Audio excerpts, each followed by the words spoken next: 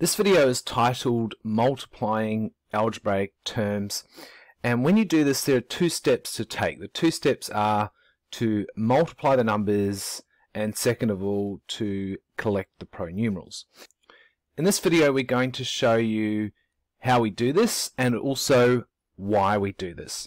So let's take a really simple example. Let's say we have the two terms 5a and 2b, and we're going to multiply these terms together. So what I like to do is think to myself, well, there's actually some hidden multiplication here. 5a really means 5 times a, and 2b really means 2 times b.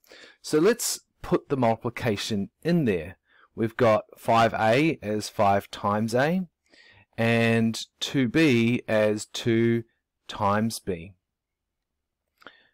Right, now you might remember when it comes to multiplication that you can change the order of things. So I'm going to change the 2 with the a. I'm going to make it 5 times 2, and I'm going to put the a where the 2 was.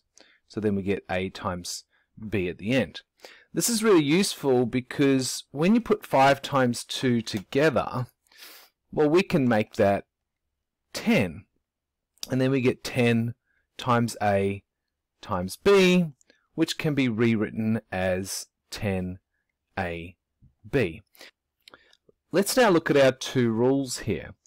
First of all, it wanted us to multiply the numbers, which we did. We took the numbers 5 and 2, multiplied them to make 10.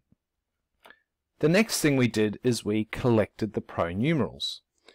We took the pronumerals a and b, collected them and put them together to make ab. Now we don't have to follow all this working out. We're allowed to just go from our first step here to our last step here. Let's do one more example, and this time we'll make it a little bit trickier. We'll take 6ab and multiply this by 2b. So if we write down all the hidden multiplication, 6ab is 6 times a times b, and 2b is 2 times b. If we then rearrange it and put the numbers first, we get 6 times 2, and you'll notice that the pronumerals we have are a, b, and another b.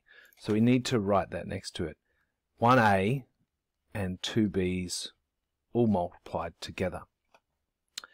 So first of all, we'll multiply our numbers. 6 times 2 is 12, and then we'll group together our pronumerals. Now we have 1a, but we also have 2b's. So what do we do in that situation? We use our powers. We write b squared.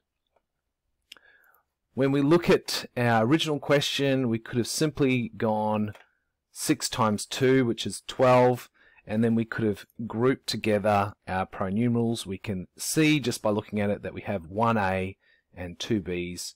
So we really didn't need to show all this working. Anyway, that concludes our video introducing multiplication of algebraic terms. Remember to read the description below for links to workbooklets that relate to this video.